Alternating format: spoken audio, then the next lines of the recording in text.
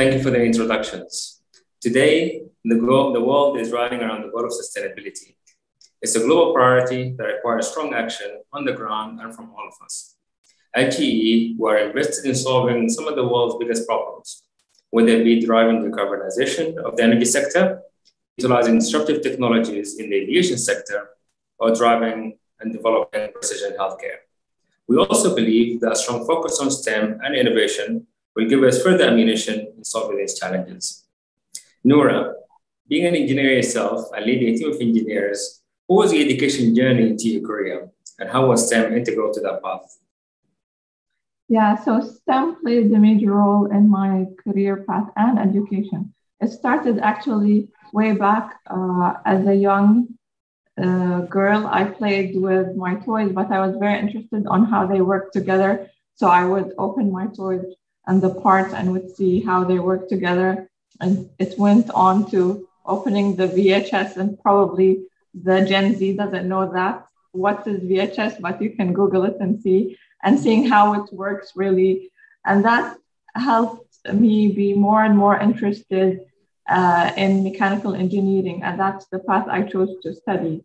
And of course, need not to say that mechanical engineering is all about STEM. It's math, physics, applying it, how those parts would work together. And when I graduated, I joined an internship in GE with the power engineering team. And that's how I joined as well as mechanical engineer, solving gas turbine issues, daily issues, looking at the vibrations. Again, STEM is a big part of it. You're looking at data, you're doing the math, you have all the physics and the math in your head and trying to solve the problems every day. And today, all the team, we all work together in making sure the gas turbines run reliable and available.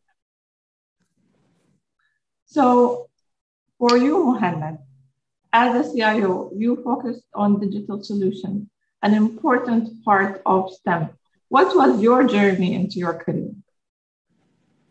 I've always been fascinated by technology. Like you, Noora, I used to break my toys as a kid and try and put them back together, or actually create new toys.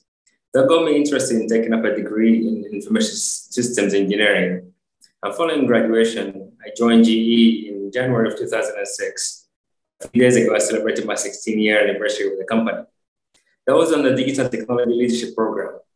And for over the last 16 years, I've had roles and jobs and assignments in 18 countries across 9 different business units, with a particular interest in project management and using technology to drive business and organizational transformation. Noora, how do you see STEM playing a role in solving today's sustainability challenges? And what does the future hold in terms of innovation in the energy field? It plays a major role. I think solutions today lay in STEM innovation.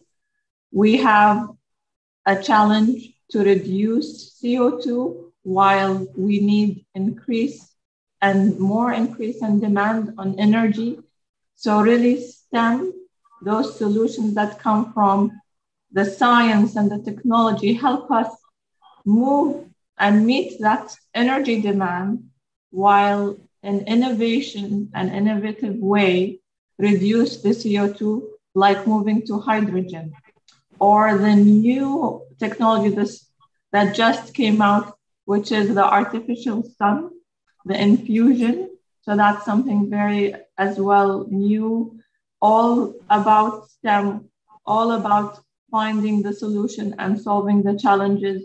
Today we might go and say, let's go and have a wind turbine and a solar panel give us energy, but our grids are ready or not. And all those challenges can be solved by STEM. So technology has become a main enabler for many innovations, sustainable solutions as well. How do you see it coming to play an integral role? And what does the near future look like?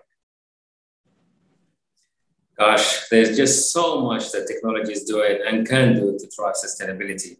we can probably spend an entire forum talking about just that. But what I can do is give a few examples, real examples that are happening today that technology is supporting sustainability. One is along the lines of what you just talked about, Noora, where technology and data and software and artificial intelligence is helping define the optimal firing temperature of a turbine that can allow us the best output per unit of fuel, thereby maximizing the energy production and the electricity production while minimizing the impact on the environment. Another is potentially using solar panels that are able to follow the sun as it proceeds throughout the day, thereby maximizing the output. And for example, using simple things like automated water washing to clean the dust of the solar panels as it starts to build up over time. And one that we're investing in a lot as GE is the notion of the smart grid that uses data and artificial intelligence to identify the right source of energy to dispatch from, while being directional at times.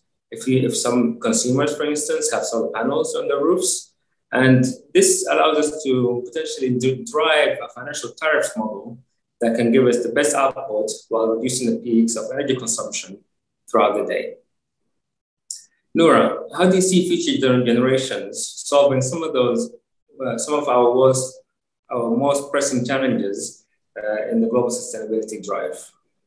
I'm betting on the new generation, and I vote for them to go and have a STEM career, because really to have a bright future with the energy we need and the lifestyle we want to maintain and advancement is the solutions lay in STEM. Mohaned, it's been great chatting with you, and really in particular how STEM and sustainability have intersected in both our journeys. For the energy transition in particular, having students focus on STEM will be critical to coming up with new technologies and processes we need for more sustainable tomorrow. Thank you everyone for joining GE for this discussion, and hope to see you all in the STEM field soon. Thank you. Thank you, Noora, and thank you, everyone. It's been a privilege being here with you all.